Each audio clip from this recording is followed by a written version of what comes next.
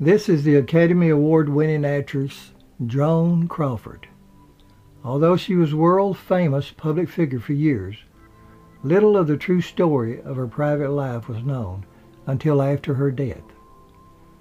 Joan Crawford was born Lucille Fay LeSueur sometime around March the 23rd, 1905. The exact year of her birth is still in question. Lucille had one older sister, Daisy, that died very young. She had one brother, Hal, who was a couple years older than Lucille. They were born in San Antonio, Texas, to Thomas LeSueur and Annabelle Johnson. Thomas left the family shortly after Lucille was born. Now, this is a family portrait taken before Lucille's birth. Thomas is standing on the back row. Her mother Annabelle is holding her brother Hal, and Lucille's grandmother is holding her sister Daisy.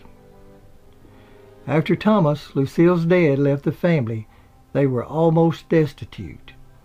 Now, this is Lucille and her mother in 1913 when she was around 8 or 9 years old.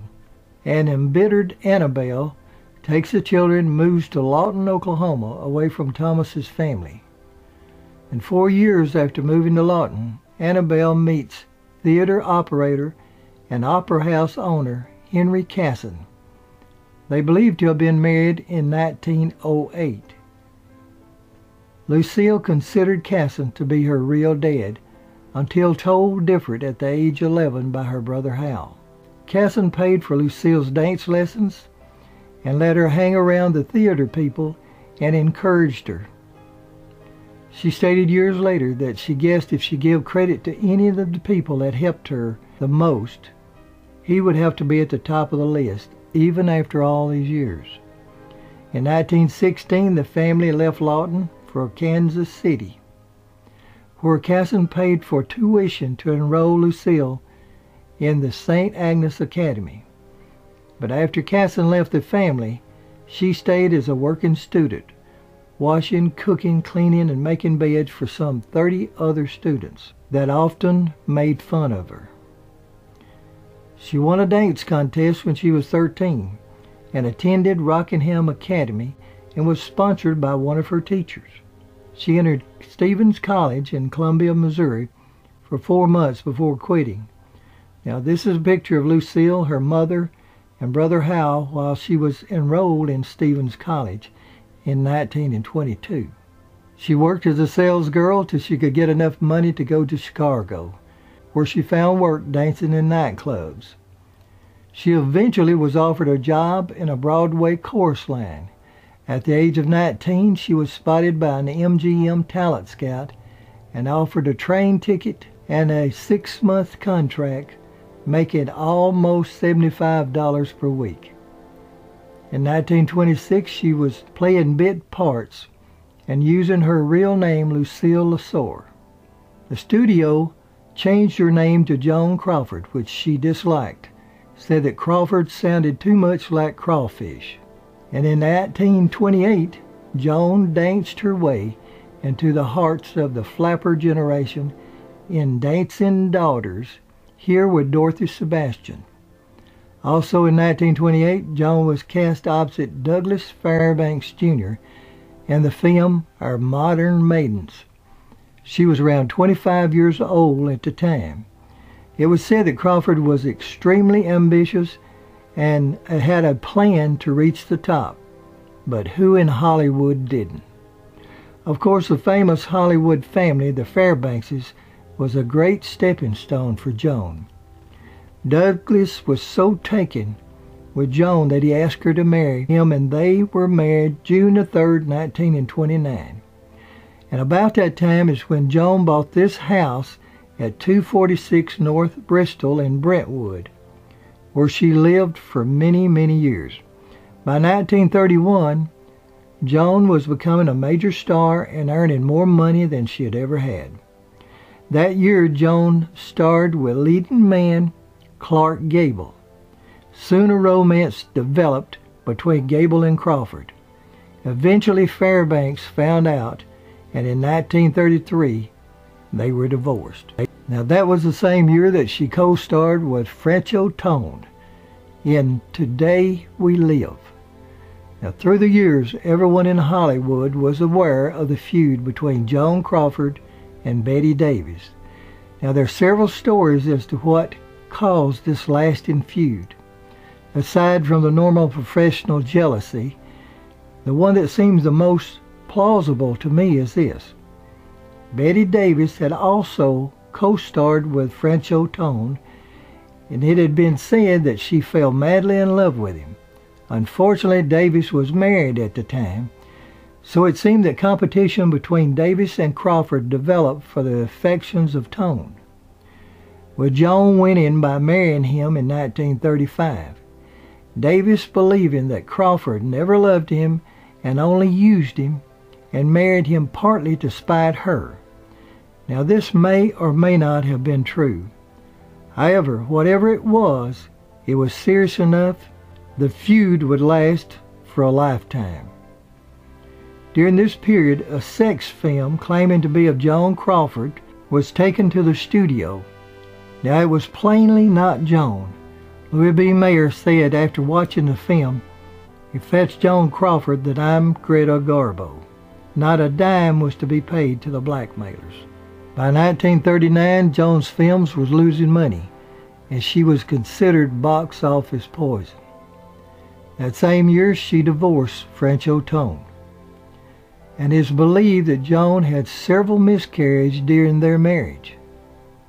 So in 1940, after trying to adopt a child in California, but was refused for being a single parent and having several divorces, she was able to adopt Christina when she was only a few months old from out of state.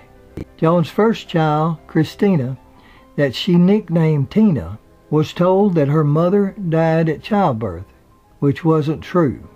Joan used the notorious Tennessee Children's Home Society run by Georgia Tann. Now Georgia Tann had run a corrupt adoption agency that sometimes actually stole babies and sold them to wealthy people. If an adoption occurred in Tennessee, the state would only allow a small amount to be charged. But Georgia would sometimes carry children to another state and charge whatever she wanted to without the state of Tennessee ever knowing. Being that Christina was the first child, she was legally adopted, and soon after her, Joan received another child she named Christopher. But Christopher's birth parents retrieved him from Joan because there was a paper trail. In 1943, Joan adopted another child, and she also named him Christopher. But this time it's believed that Joan bought Christopher outright, and all papers were either changed or destroyed, which was quite common practice for Georgia Tann. And by this time, Joan had married another actor, Philip Terry. By 1946, the marriage was over, and Terry left before the divorce. Once Philip and Joan's divorce was final, so was his contact with the children. Now by this time, Joan's career was slipping, and she would use the children to try and keep her name before the public. Joan's longtime secretary stated that Joan would dress the children up for photo shots and then wouldn't see them for a long spell. She also said the night raids of terror, the wired coal hanger episodes that Christina wrote about in her book, Mummy Dearest, sounded just like something Joan would do. And her drinking, she knew, got worse. Joan at 41 was going downhill fast and needed a perfect script to save her career. She got it that same year with the movie Mildred Pierce. Joan won the Academy Award and was back on top. In 1947, she acquired 2 more children from Georgia Tann, Kathy and Cynthia. Their mother had died in Dyersburg, Tennessee of kidney failure, and their father abandoned the girls. Years later, Cynthia located her birth family in Memphis and will form a relationship with them. Cynthia will die of hepatitis infection while waiting for a liver transplant on October the 14th, 2007, at the age of 60. Also in 1947, Joan was nominated for Best Actress for Possessed. And in 1949, Joan sent Christina, age 9, and Christopher, age 7, to separate boarding schools. Now, the relationship between Christopher and Christina developed from two young children trying to survive together.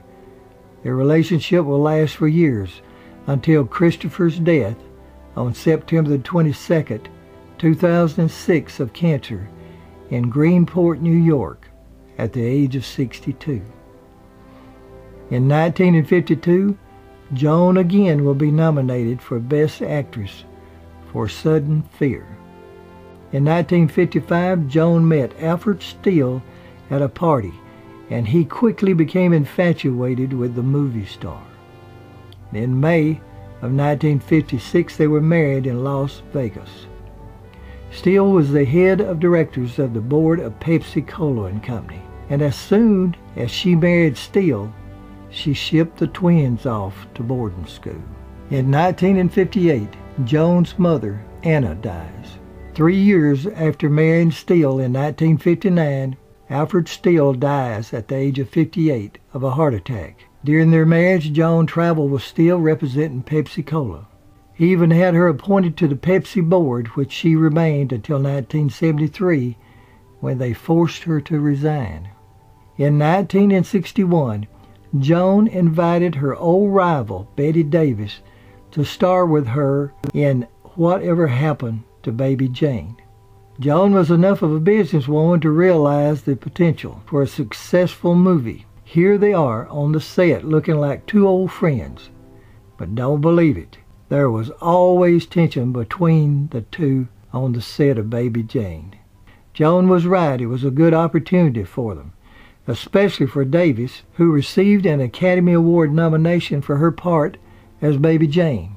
However, Joan again managed to upstage Davis by calling the other nominees and asking if she could accept the Oscar for them if Davis didn't win.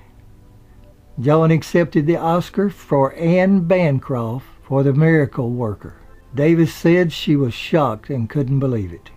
Now, they had actually planned another movie, a picture called Hush Hush Sweet Charlotte, but Joan pulled out, and Betty's best friend, Olivia de Havilland, took her part.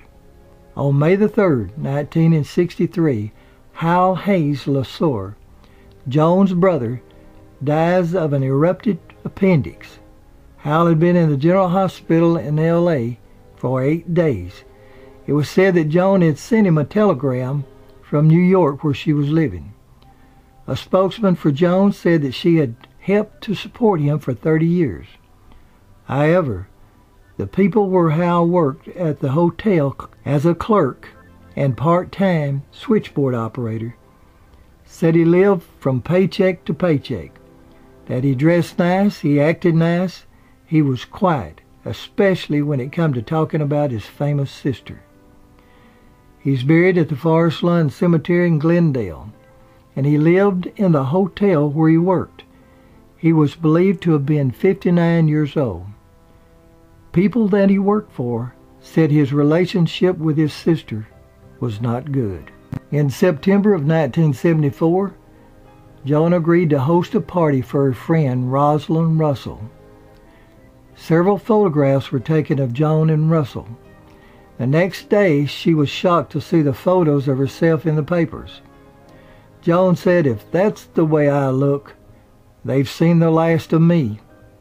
She withdrew from the public appearances and became a partial recluse in her New York apartment. 2 years later, Lucille Fay LaSour, actress Joan Crawford, was dead. Her body was found in bed in her Upper East Side apartment.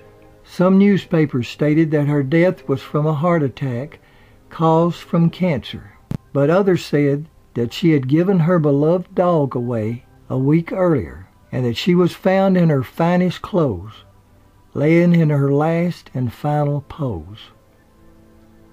Instructions was given to have her body cremated and her ashes be placed in the vault with her late husband, Alfred Steele, at the Ferncliff Cemetery in Hartsdale, New York.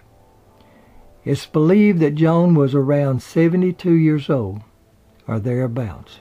Now, Joan managed to control her death as she had controlled her life. Neat and tidy. In Joan's will, she left $77,000 to Cynthia and $77,000 to Kathy, her adopted twin daughters. She also left Kathy her personal items, including her Oscar that Joan had won for Mildred Pierce.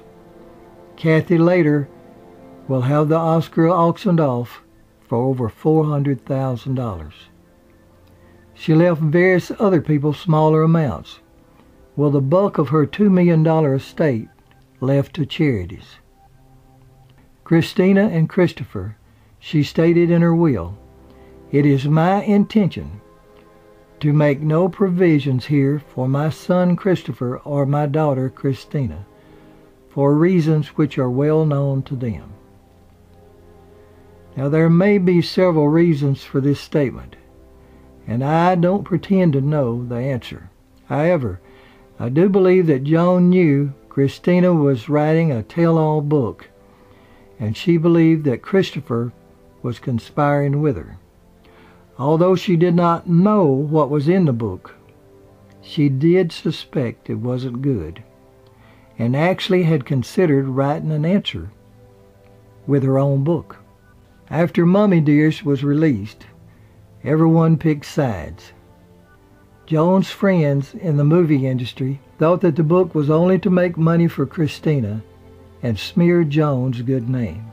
However, it's quite different to know someone professionally from a working relationship, as many of the movie stars did, or even as close friends or lovers. Her friends seen the kindness that Joan showed her second husband, French O'Tone, when he was sick and wheelchair bound.